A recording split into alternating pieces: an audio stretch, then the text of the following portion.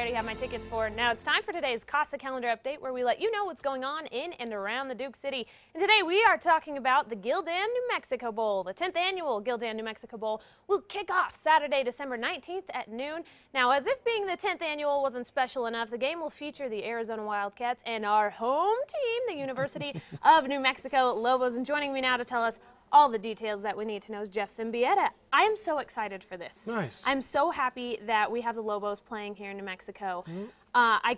I really am the most excited person in this studio. That's good, and there's a lot of people that are excited. There's a good buzz, huh? Absolutely. Okay, but the football game isn't the only thing that's going on. So I want to talk about kind of the other events that you guys have going on this week. Well, the key event around it is that pep rally we do on Friday afternoon right there in Old Town, where Van Tate is our MC, who's, by the way, he's perfect the one at and that. Only. There's none other. No, there isn't. And so we do a pep rally, battle of the bands, mascots. This is where I have a 9-year-old little girl who's been to every one of these games. This is where she usually decides who she's rooting for, because whichever mascot kind of picks her up and dances with her, that's where she finds the one. out. But it gets packed down there. It's so cool, and that's free, and it's open to the public. And then the Fan Fest before the game, I encourage everybody to come out early, because we do the tents and the games and the jumpies and the bands. Both marching bands will walk through. I guess New Mexico's whole team is going to come through the Fan Fest, and it's just a big carnival. And then get in early, because there's extra security, because the world in which we live, there's just, it is what it is. Absolutely. Don't think it's like any other game you're going to walk in 7 minutes before kickoff and see it. Get in early,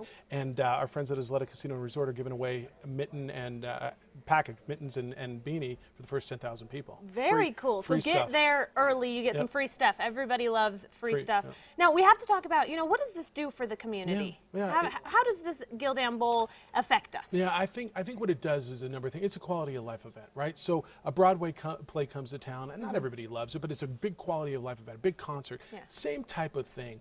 And then it pumps millions of dollars into the community. This is our 10th year that we've been doing this, bringing fans and teams in, and then the profile that it is on national television, where it looks like we're going to get so lucky. We're going to slip right in that beautiful weather window on a 52-degree day.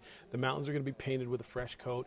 And I hear stories every year about people sitting back east or in the Midwest, freezing, and going, man, I want to come there. And then they do, and they come out. So it's a tourism piece. Absolutely. It's a real economic driver. I mean, it's tangible what it does for this community. And on your website, it's so cool, because you guys have, if somebody is coming in from out of town, you guys list, the parks that they can see, the attractions that they can come see in Albuquerque. So if somebody's traveling, there's a list for them right there. So if somebody wants to invite their relatives to come in for the game, it would be perfect. This is a great time. And New Mexico tourism has been really good, along with the Albuquerque Convention and Visitors Bureau. All 10 years now that we've been doing this, they've been incredible partners, and it makes sense to bring people in. And don't just come for a game. It's not about a game. It's about everything that New Mexico and Albuquerque have to offer. Absolutely. And people have been able to just experience that, and they come back and they love it, and they go ski, or they go to Santa Fe, or they go to Las Cruces, or whatever. I mean, we get we have so many great things in the state, and we get to show it off. And of course, it is the Lobos, and we're playing the Wildcats, which is just across the border. Yeah, your red goes both teams. I know. I actually did wear this because I'm representing the Lobos. I wore it just because you were going to be in here today. Right?